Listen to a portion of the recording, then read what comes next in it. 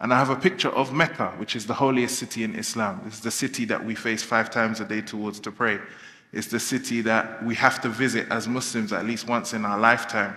And so I showed them a picture of the Kaaba, the black cube, which is the center of all worship in Islam, which was the temple that was established by Prophet Abraham according to the Islamic tradition.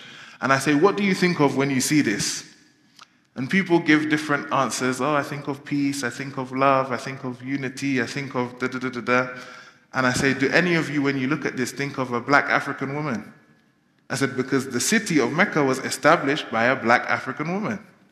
Hajar, the wife of Abraham, who came from Nubia.